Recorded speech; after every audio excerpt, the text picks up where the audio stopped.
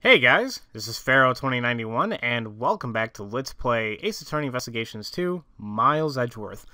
Last time we left off, we investigated Knightley's cell, and we came upon some pieces of evidence, or clues, where apparently something happened in his cell, according to the security camera footage, and it seems like something was wiped away in front of the bed. And now we tried talking to see what else happened. Apparently, Knightley struck a guard, he tried to escape, but he can't find the cell key. And now we're going to hear the best testimony on reasons for arresting Simon Keyes. So, you want to know why my reasons for arresting that man? The answer is simple. Yes, we found traces of that guy over there. How's that? Perfectly simple, perfectly decisive, right? Of course, I was the first to notice it because I'm the best. How am I supposed to go against pressing that? How's that? Got nothing to say. Speechless in my presence? This guy sure talks a lot. So, you're the one who arrested Mr. Keyes, I take it. Mr. DeBest, do you have the right to do such a thing? Well, obviously it was the police who carried out the arrest. But, since it was under my direction, shouldn't it also count as my arrest?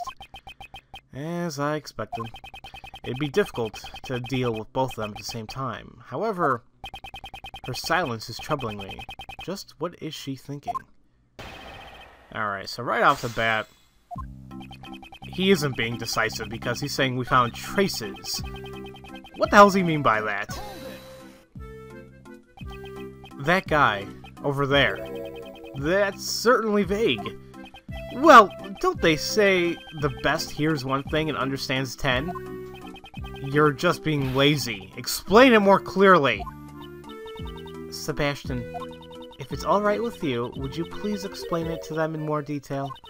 I'm sure that everyone wants to hear what you have to say. Alright, if you insist, Justine. We discovered that. Perhaps you didn't know, but the victim carried a chessboard with him. From it, we found that suspect guy's, Simon Keyes' fingerprints. Well done, Sebastian. I bless you on behalf of the Goddess of Law. Please amend your testimony. Are you alright with that, Prosecutor Edgeworth? Yes. The victim carried a chessboard. From it, we found Simon Keyes' fingerprints. Let's press that real quick. Surely it wasn't you who discovered the fingerprints.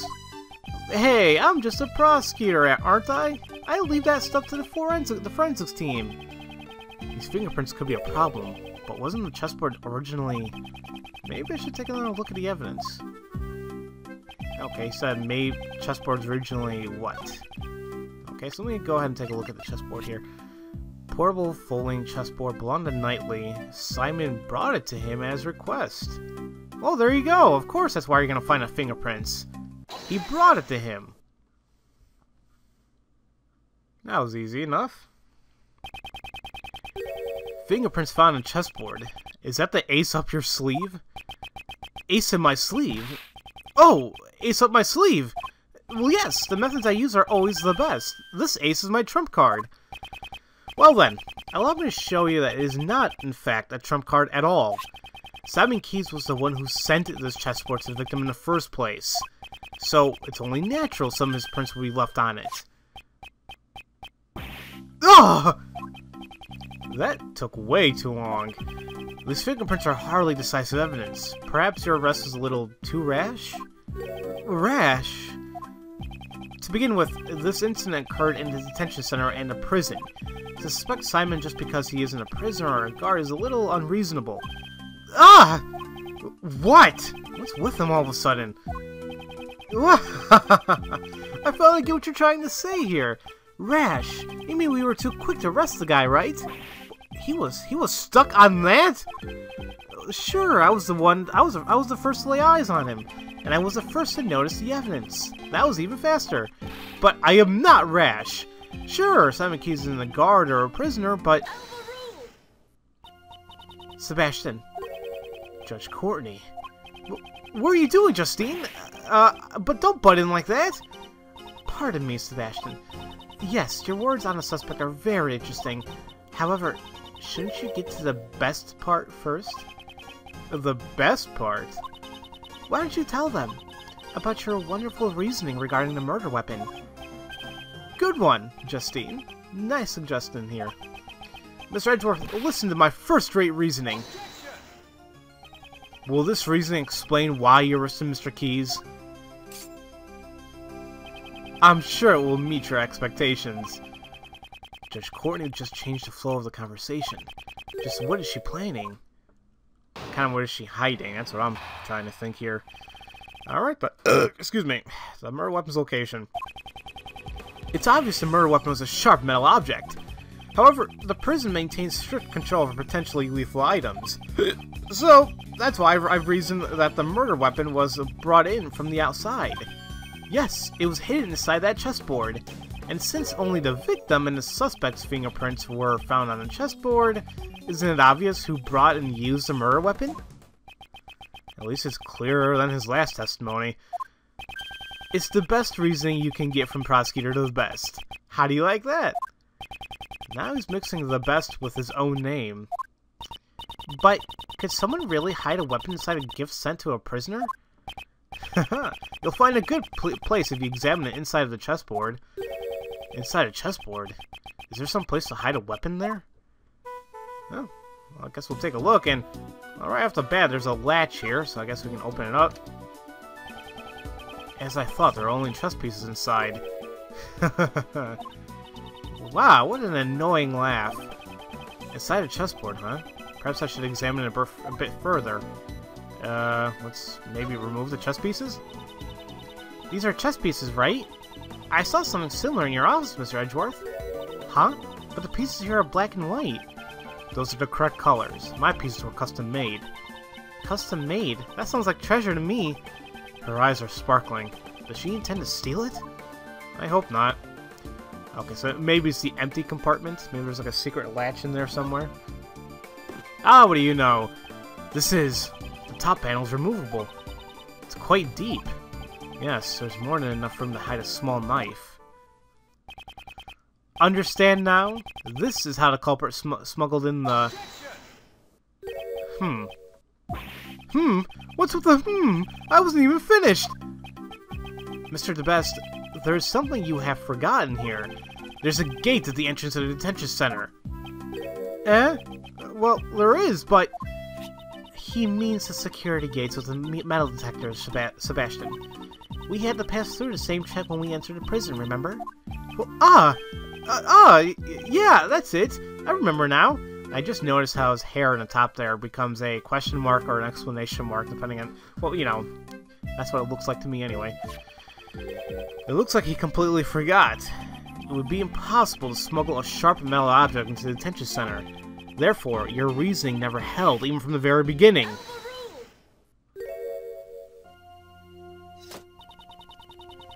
That gate is only used on people. In other words, packages sent to the detention center undergo a simpler check. So they don't use a metal detector for that? That's kind of stupid. This never should have happened. It seems the guards were too careless. Well, yeah, but how can the packages not go through some type of metal detection or even an X-ray machine, anything? That seems very odd. Right, Justine. Thanks for the assist. You're welcome. Now then, Prosecutor Edgeworth, your cross-examination, if you please. Cross-examination. It's as if we were in a courtroom. Very well. His reasoning. Let's see how long it will hold up under pressure. This is going to be nice. So, okay, we're doing a rebuttal here. So, it's obvious, however, prison may answer. Blah, blah, blah, blah. Come on, keep going here. So that's what I've reasoned that the murder weapon was brought in from the outside. Yes, it was hidden inside the chessboard. Do we have evidence, like straight up evidence, that it came from a chessboard? I mean, yes, there's a secret panel there, but do we know for sure that was in there? No weapon was found at the crime scene, not even inside the chessboard. So where did the murder weapon disappear to? I'd like to hear your answer to that. Well, after the crime, the culprit must have hidden it somewhere in the prison. Is there a problem with the statement that the best just made? He said it must be hidden somewhere in the prison, right? Let's take a look at my evidence real quick. dirt. Small bruise in the head. No. No. No. Rope. Or sensor. I gotta remember this evidence a little bit more clearly, but it's been a little while since I played, so I gotta take a look at it. No. Mr. Best. Wait, they searched the entire prison but did not find the murder weapon. Yep, that seems like the problem right there. The murder weapon is hidden inside the prison. I don't think so. It's clear from this piece of evidence. What shows that the murder weapon can't be inside a prison? Well, that's the prison investigation report. You guys said you looked everywhere, you couldn't find it, so take that. Have you completely forgotten your own actions? You, along with Warden Roland, conducted a search of the prison. But you did not find a murder weapon, right? Oh god. Ooh. Oh, that's, we must overlook something. This guy just completely contradicted himself and totally smacked himself in the face with his, like, pointer baton thing, Jiggy. You carried out such a sloppy investigation? I'm amazed that you call yourself the best. Are you mocking me? Now, where the hell is she banging against? Sebastian. Ugh! Please calm yourself. Don't get caught up in the opponent's pace. I'm fine, Justine. Do you really think the best prosecutor will be shaken up by someone miles behind him? Oh boy. I wish he stopped messing around with other people's names. Oh, in that case, Kay Faraday is far, far ahead. No. Kay, don't get caught up in this too. Yes, if my best investigation didn't find anything, then there must not have been a single weapon in the prison. In that case, there's only one possibility. The criminal must have taken a murder weapon with him when he left the prison. So it's only natural we didn't find it in there. Yeah. There was no way the culprit could have brought the weapon out of the prison. And this piece of evidence shows why. Well, yeah. Wait a minute. Yeah, you just brought it. You just gave us that information. The security gate. It says it's only used on people. And if you brought it with them out of the prison, then wouldn't the thing beep? So that makes sense. Have you completely forgotten your own testimony just now? You! That's twice you've insulted me! Oh, it seems you remember what I said earlier. But you'll do well to remember further than that. Oh, what is that? This guy, he really doesn't remember anything. It seems that way. The detention center and the prison are equipped with security gates. Anyone leaving must pass through these gates. Gates equipped with metal detectors. Ah, well, that's what you... Looks like he remembers now. Yes, there's no way someone could have brought the murder weapon through those gates. And so the criminal could not have taken it out of the prison either.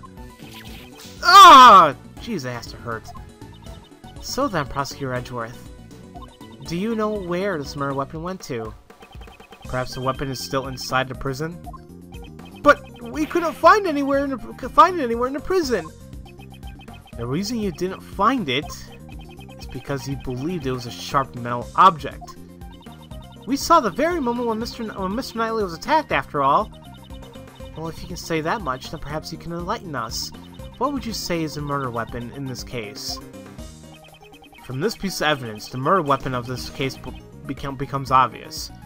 So, if you remember, looking at the... security footage, we saw that recorded a moment when the victim was attacked by a black silhouette in the detention center. And we can assume that maybe that black silhouette was a dog, but from this piece of evidence, we kind of figured out a way how he possibly could have been killed, so take that. Here is the footage from a security camera. It shows one of the cells in the detention center. See it with your own eyes. Now, I'm gonna take a closer look here. You know what? I already figured out a contradiction. Damn! Every time I see that, God, looks painful. What? This is... It can't be! This tape clearly shows the moment the victim was attacked by a black dog. I believe this is sufficient proof, wouldn't you say? Indeed, this is vital evidence. Horace Knightley was killed in the detention center by that dog. After that, the body was moved to the prison workroom. Eyewitness claims to have been seen a dog in the workroom when the body was found. Of course, a dog couldn't have planned this crime on its own. However, there's someone who could have. That's enough. Prosecutor Edgeworth. Judge Courtney? It's true this camera footage is vital evidence. However, there is something else you must prove.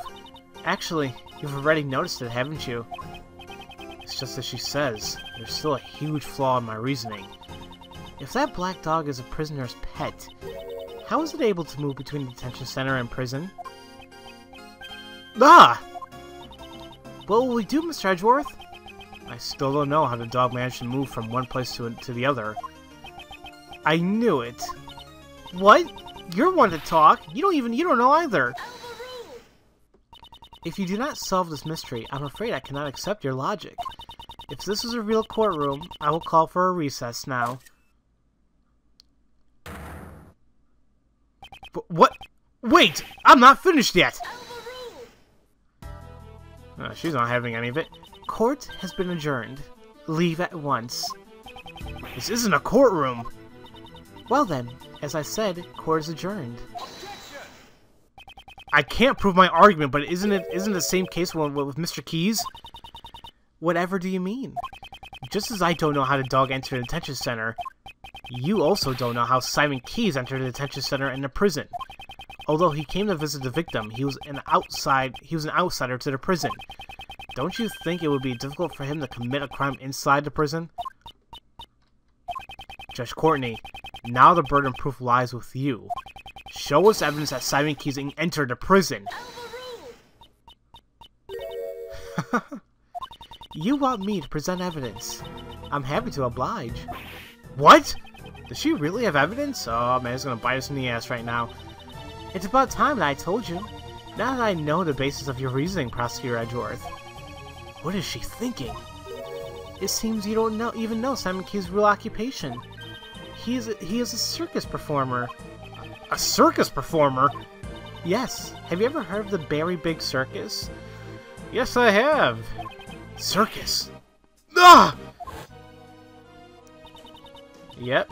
Yesterday was a day that I wouldn't. Yep. And apparently all those at the animal show came from the Very Big Circus, right? Oh, jeez. No, I despise meetings. I was the animal show. Yep. It seems you've realized. On the day of the incident, an animal show is being performed at the prison, and the show was put on by the Very Big Circus. So then, do you mean Simon Keyes entered the prison as a staff member of the animal show? That we know for a fact. Ugh! This woman, she's been concealing this fact the whole time. She only planned to reveal it after hearing my reasoning. Come to think of it. What are you doing, Justine? Don't be put in like that. Oh, yeah. Damn. So I guess we kind of fell into her ploy there, but... Mr. DeBest was gonna say it then, but she stopped him. How do you like that, worthless prosecutor? You didn't do anything! Well then, now it really is time for a recess. I'll end with some advice. I had already doubted your abilities as a prosecutor, which is why I believed you and your authority. You best not forget that. What are you trying to say here? The PIC can still take away your badge. If you value your badge, I advise you not to show your face before me again.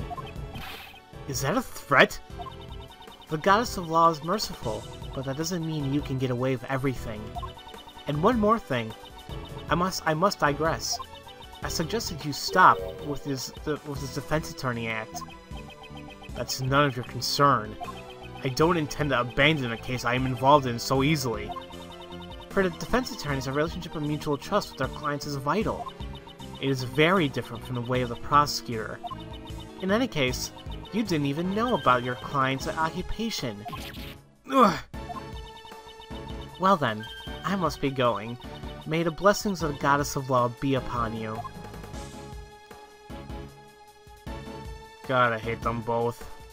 Has Ray been like that? I totally forgot he was right there. Did Simon lie to us? It seems he lied to Uncle Ray, too. This complicates matters. Why do you do that? Hey, Miles, don't tell me you've gotten cold feet already. Courtney Pie is quite a handful, but giving up is so uncool. A defense attorney's creed is never give up. Remember, you're my assistant. Of course, I don't plan on giving up either. It's just... my theory that he couldn't enter that prison now no longer holds up. It looks like we'll have to investigate once more. And I guess we'll be doing that investigation in the next episode, guys. So, I've been burping a lot, as usual.